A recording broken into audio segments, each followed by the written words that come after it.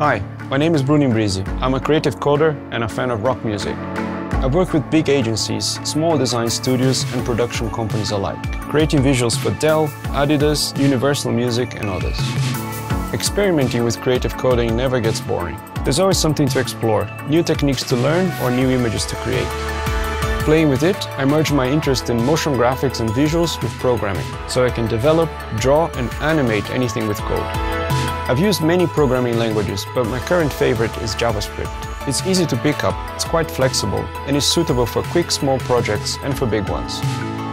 In this Domestika course, you will learn programming fundamentals by creating visuals with JavaScript. For the final project, you produce a series of visual compositions with code that can be implemented on a web browser.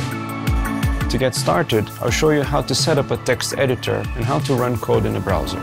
I'll then teach you some basic concepts of JavaScript, such as variables, functions, arrays, and loops, always using examples and drawing visuals along the way. We'll start from a simple setup and then move on to an environment for sketching with code called Canvas Sketch.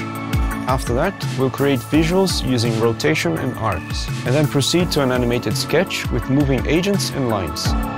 I'll also show you how to export your artworks as images and videos. In the next step, we'll look at creating grids, using noise, and making our own control panel with sliders to tweak values in real time.